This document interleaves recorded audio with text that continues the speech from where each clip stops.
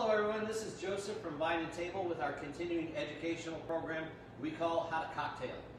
Today we've got a special guest, an old friend of mine from both Eddie Merlot's and Bruce Chris, Jordan Ward. I'm smiling at this. You can go ahead and lose it while we do this. Jordan is, what is your official title up there now, buddy? Bar manager. Bar manager at Prime 47 in Carmel.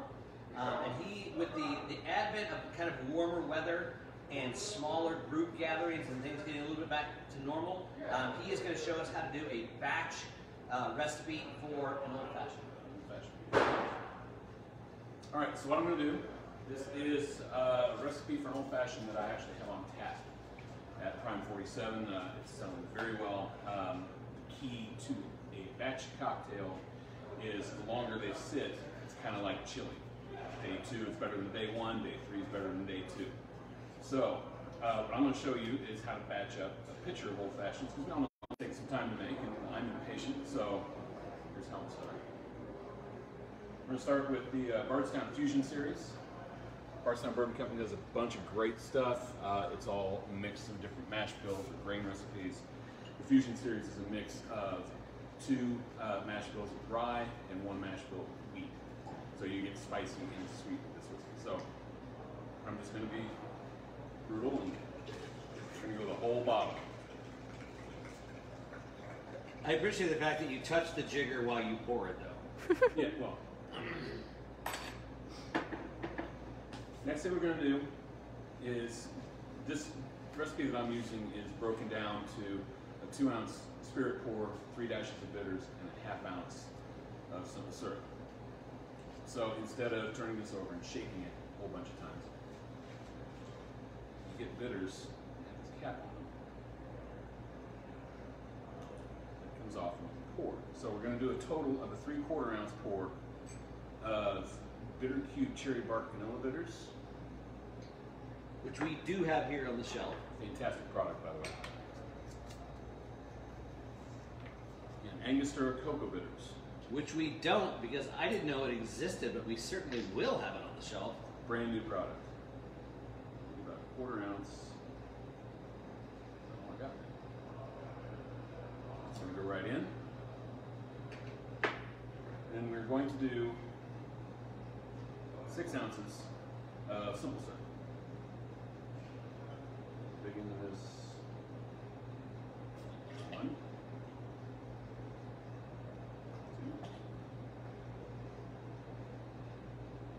2, 3. Now, here's where the curveball is. Generally, at this point, I would dump a bunch of ice in it and stir it so we can serve it. But if it's going to sit in your refrigerator, you don't want ice in it. So that's where you dilute the cocktail. The whole point of stirring or shaking a cocktail is to dilute it so all the ingredients are more easily mixed. So what I did is I brought in, I didn't tell Joseph this, this is mesquite smoked water. Which we did not have at the store. So if you have a smoker, take a metal pan while you're smoking whatever you're smoking in it, and just leave a pan of water in there. You can actually make simple syrup with it on a 1-to-1 ratio with blender. So we're going to do. And is that just water or is that simple syrup? This is just water. Okay. I used to use a smoked simple syrup, but if you use simple syrup and smoked water, you can control the sweetness and smokiness individually.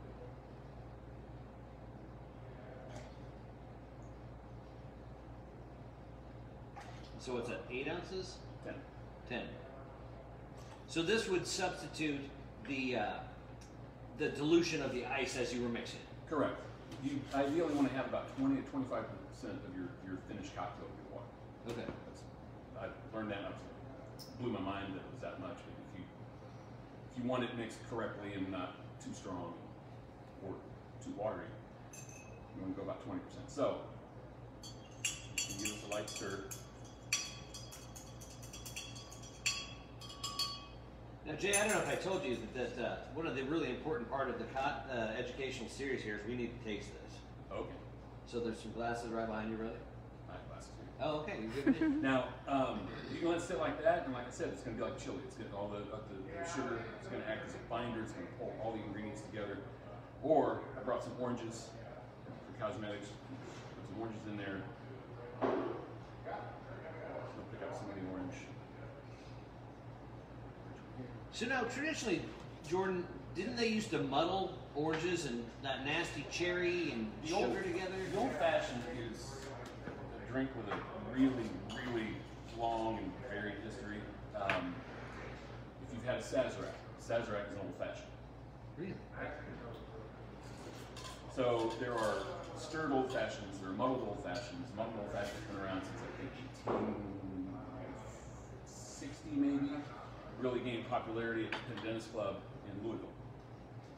But there have been variations on it as far back as like 1820. The real confusion is people would say, make me a cocktail in the old-fashioned way, but after the Pendennis Club, it was called the old-fashioned. Ah. So it's basically just a mix of spirit, bitters, and sugar. And really, you can use any spirit. Rum old-fashions are great. Mezcal old-fashions are terrific.